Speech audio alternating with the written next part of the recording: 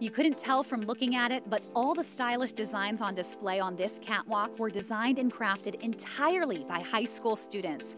A total of 13 students from Round Rock Independent School District proudly debuted their fashionable creations at this official Austin Fashion Week event and were met with thunderous applause.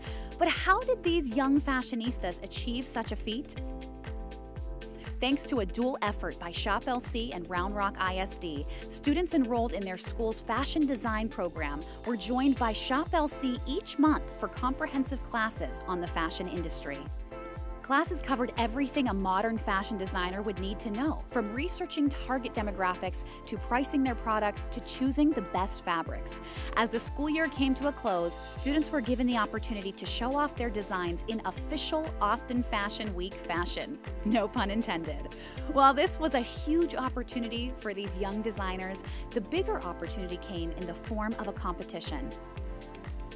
Over 150 students from 4 different high schools were offered the chance to prove themselves by pitching their designs to a panel of fashion industry professionals.